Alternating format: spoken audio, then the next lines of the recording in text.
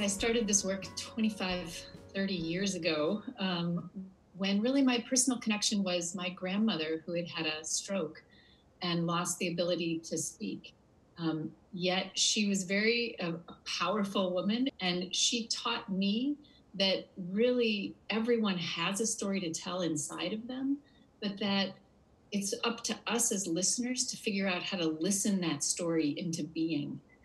And now, of course, with time, my mother's experiencing dementia. So it's a whole new way for me to experience what I've been trying to invite other people to do over the last 25 years. What has been the reaction from family members?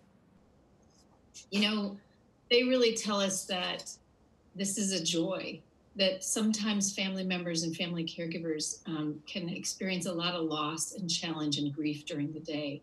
But that moment when they shift and open up expression and connect in that way, it can shift the tone, and you can feel as though you're connecting again with someone that you thought might have been lost to you. Can you tell me, what is creative engagement? Creative engagement is really simply inviting someone into expression and meaning making. And for people experiencing memory loss and their caregivers who might be shut out of that experience, that invitation can be a lifeline into relationship and back into community and connection. It really sounds like a non-traditional approach to making that connection. Can you explain a little bit more about how it works? Sure. We teach people to kind of see past the loss. We can be stopped by the shock of memory loss. We teach people to recognize the strengths and to build on those to make meaning together. I've worked with people who have no words at all, and an invitation into expression can be movement and gesture, or someone might respond with music and sound, or a few words to build a poem.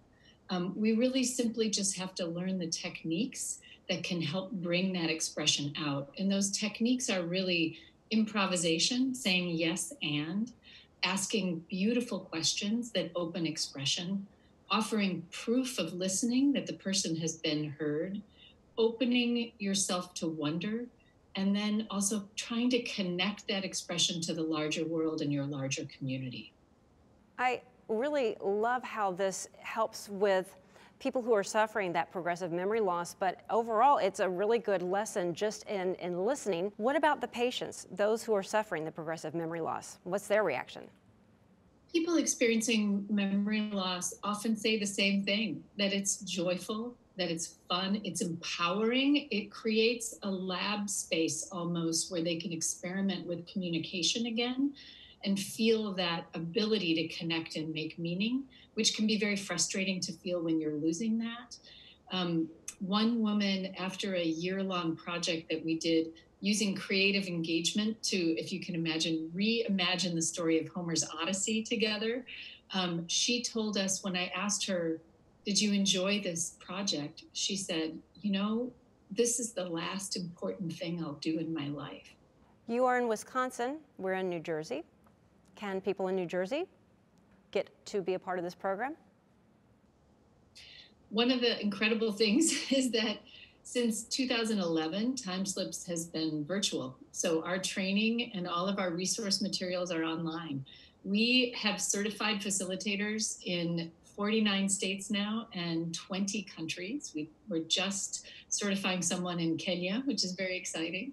And it's really, the other treat about the online network is that we really are nurturing their creativity. So joining the email list or coming to the website, you're tapping into this incredible, inspiring international network of people inviting expression, making meaningful connection, and sharing it in really myriad and beautiful ways. So is there anything that people need to know if they have a family member, a friend, and they're thinking, I would like to start this? What are their first steps? I would guide people to the website, timeslips.org, hundreds of resources there, free and online training. I would also say I just in May have a book out called Creative Care that is available and walks people through those core elements that I described so quickly in the beginning of this interview.